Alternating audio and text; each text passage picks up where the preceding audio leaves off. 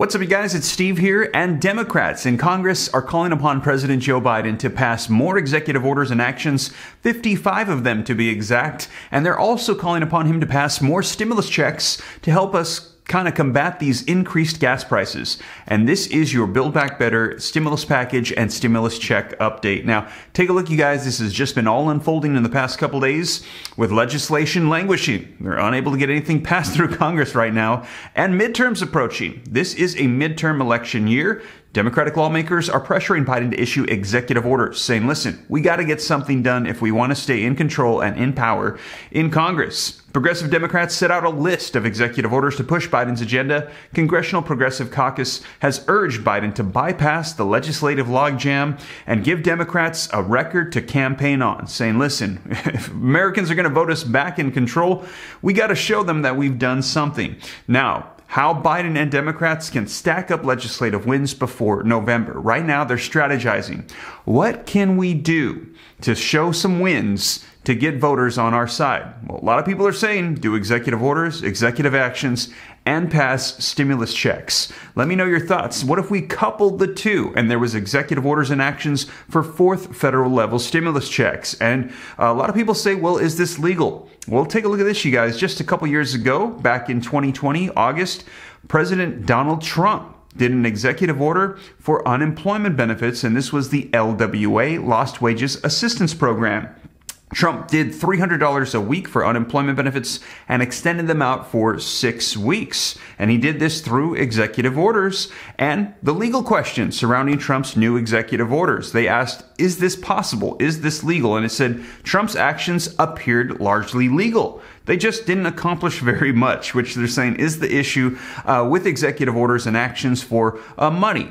The Congress holds the power of the purse. We need legislation to pass through more funds. However, the president can reallocate existing funds that have already been sent out but are unused. And that is exactly what former President Donald Trump did with the LWA program, reallocating existing FEMA funds to use for this LWA program. And people are saying there's $800 billion of leftover stimulus provisions just sitting there from previous packages. President Joe Biden could easily grab that, reallocate it, and send out literally 2 stimulus checks, a fourth and a fifth of $1,400, because there's over $800 billion just sitting there.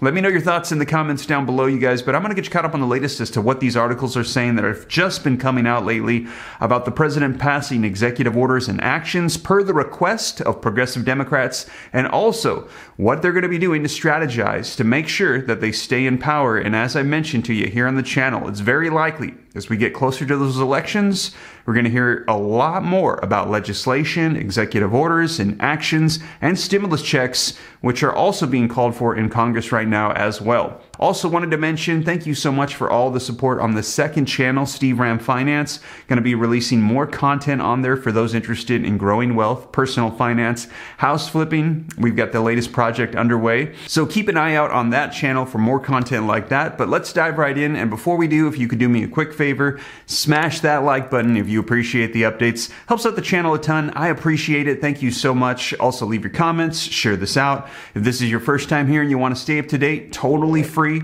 Hit the subscribe button, turn on that notification bell. If you got any specific questions for me, shoot them to me in the DM on Instagram at SteveRam3. Best way to reach me directly. Don't fall for the scammers. I saw them on here yesterday, taking my picture and saying contact me on WhatsApp and leaving a random phone number. You guys, that's not me. Don't fall for that, okay? If you need to reach me directly, do it on Instagram.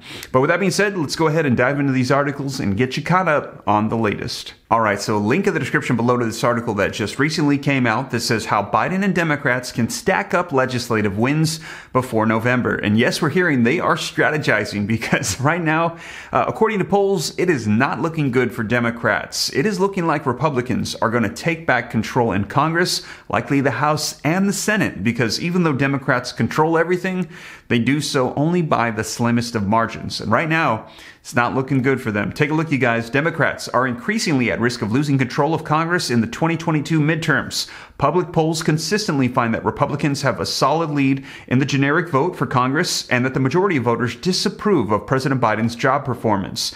Let me know your thoughts in the comments down below. Do you approve of his performance? Do you think that he should get another term when we come to 2024? Should Democrats be in full control past this year, or should it flip to Republicans? Let me know your thoughts down below. Now, it says, in light of the Democrats' declining ratings and their failed attempts at passing both the Build Back Better agenda and voting rights legislation, the party needs to show voters that they can deliver. We're hearing they've got to get some wins on the board.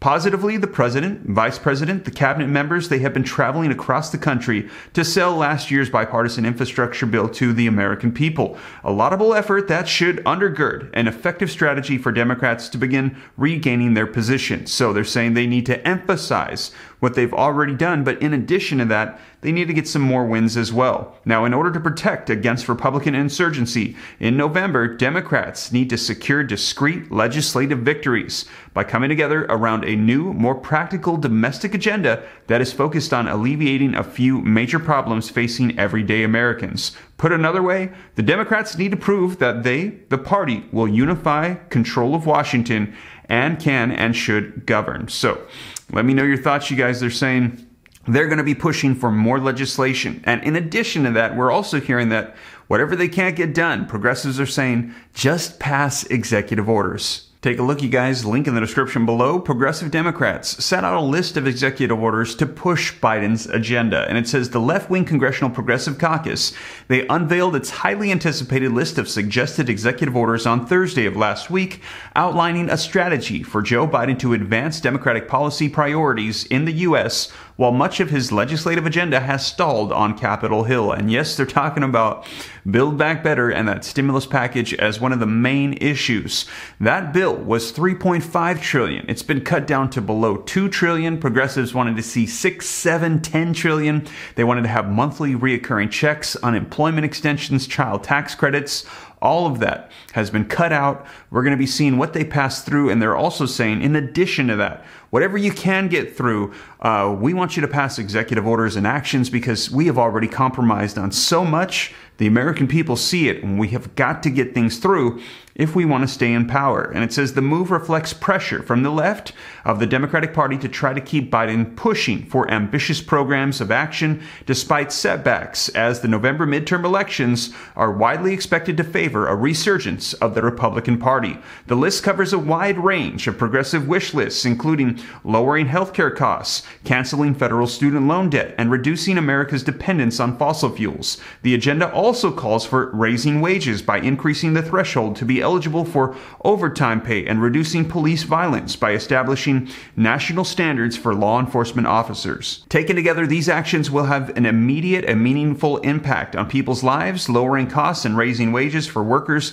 to provide urgently needed economic relief, advancing racial and gender equity by investing in communities that have historically been neglected, and delivering on our promises, said Congresswoman Pramila Jayapal, chair of the CPC. The list was crafted in consultation with 98 members, and they are all pushing for this to get done. So you guys, you heard the list. There is a ton of things that they're trying to push through. And also, right now, they have added to that, they want to see stimulus checks. Now, we will see if this is going to be added to the list of executive orders and actions, but these are all things that are being pushed right now by the Democratic Party, not only to help, but also because they want to stay in power, and they have got to get things done before those elections if they want to do so. So you guys, that is the latest. All of this has been coming out just in the past few days. There's been a lot of talks about executive orders and actions, stimulus checks, more legislation, getting it all done before those elections. And let me know your thoughts in the comments down below. And I'm expecting that there's going to be a whole lot more rolling out.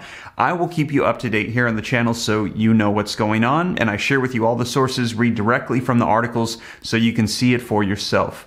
But with that being said, you guys, thank you so much for joining me. As always, if you made it this far and you haven't already, don't forget, smash that like button for the YouTube algorithm. Helps me out a ton. I appreciate it. Thank you so much. Also, leave your comments, share this out. If this is your first time here and you want to stay up to date, totally free, you can come join the Ram fam. Just hit that subscribe button, turn on that notification bell.